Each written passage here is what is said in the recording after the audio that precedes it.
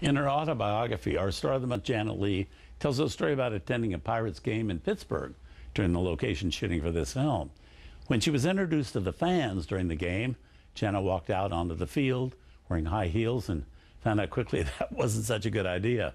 Her heels sank into the turf and Janet got stuck there. It ended up that Janet had to be carried off the field by one of the Pirates, who happened to be Ralph Kiner, who is not only the team's home run king, but also a very eligible bachelor. Janet was also single at the time, and the image of Janet in his arms became tabloid gold and sparked rumors of a possible romance. But at the time, Janet was very much in love and contemplating marriage to another famous bachelor, Tony Curtis, who she married not long after wrapping this film. Up next, more with our star of the month, Janet Leigh.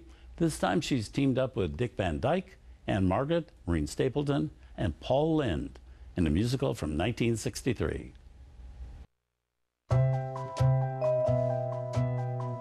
Tonight on Turner Classic Movies, star of the month Janet Leigh helps say farewell to Jesse Pearson in Bye Bye Birdie.